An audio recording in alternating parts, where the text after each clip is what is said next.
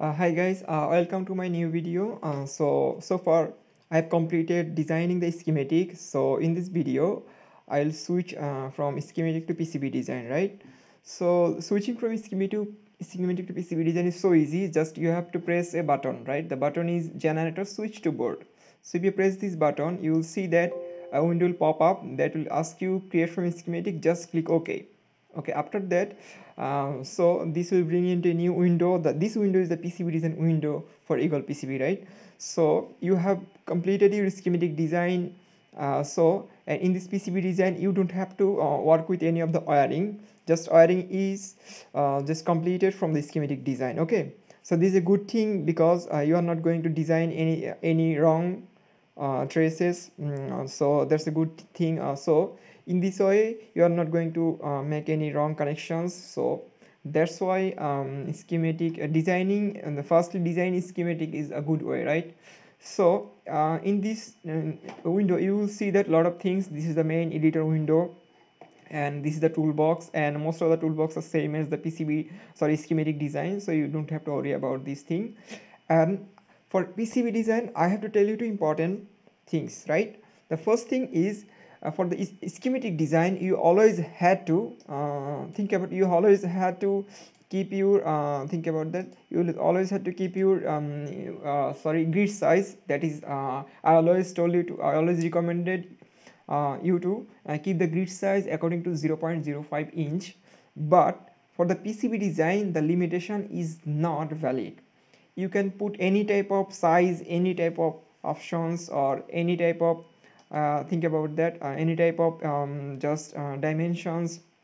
And so you can choose also any unit you want to. So because for PCB design you have to control the component precisely, because for PCB design you might be designing a PCB that will be the size of a wristwatch, right? That's why you have to control every component precisely. That's why you have to change the dimension and unit according to your choice. So this is flexible, right? Okay, so in most cases I always prefer meal, because meal is the convenient for designing PCB. If I tell you what is the dimension of it, this is new for you, I know.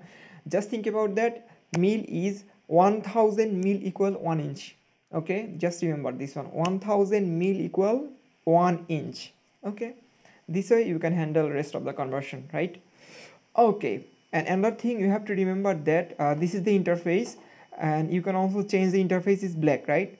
So you in your window you might different or white interface. You can change from here options user interface, and you will see that for the layout I have chosen a black interface, and you can also select the white interface if you wish, but black is good for designing PC for a long time. And so for schematic I've selected the white interface, because for schematic white interface is good to design schematic, and because you will see the component clearly, right? Okay, I think I'm good with the interface. If you want to, you can experiment with the interface, right? Okay, sorry, I have to change that again to black. No, not this option user interface, black. Okay, okay, that's good. So so this is the same. You can zoom in or zoom out using this mouse scroll bar. This is the same as the schematic editor. And one thing this is prominent, that for the schematic or PCB design, for the free version, the size limitation is 100 millimeter by 80 millimeter. We can check from here. If I change the unit from mil to millimeter, okay, right? If you just point your mouse cursor here, you will see that you will see the dimension or mouse pointer from here. See, this is the mouse pointer. So you will see the x-axis value and y-axis value, and if you bring your mouse pointer here, you will see that that's close to 0, right? If you bring your mouse pointer here, you will see that that is close to 100 millimeter, and if you bring your mouse pointer here, you will see that that is 100 millimeter by 80 millimeter, right? Okay, by this way you can be sure that our free dimension is 100 millimeter by 80 millimeter. But if you are a student, you can get the full access, or either way you can get the full access by paying a monthly subscription. I guess that is $15. So I forget that, you have to check from the Google, right? Okay, So now I will talk about a little bit about the dimension. For dimension, think about that. Your supervisor told you you have to design a PCB that will fit into this box, right? So he gave you a box. Think about that, and told you that you have to design my PCB that will fit into my this box. In that case, you have to design your PCB according to that box dimension.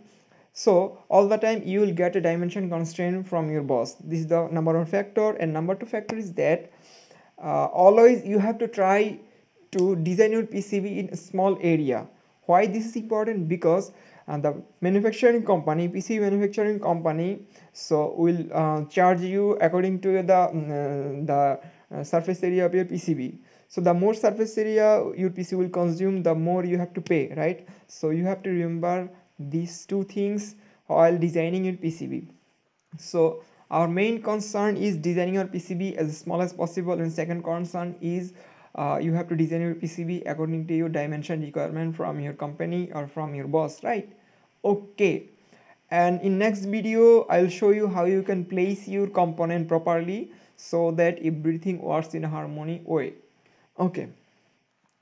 Okay, I think that's enough for this video, and I request you to subscribe my channel, also turn on the bell icon so that you can get the notification for the new video or based on the Eagle PCB or any of the tech videos. And if you like my videos and if you think that this is a volunteer work, I'm putting a lot of effort on this, just try to support me on Patreon, or you can buy me a coffee using the coffee link, right? Thank you very much.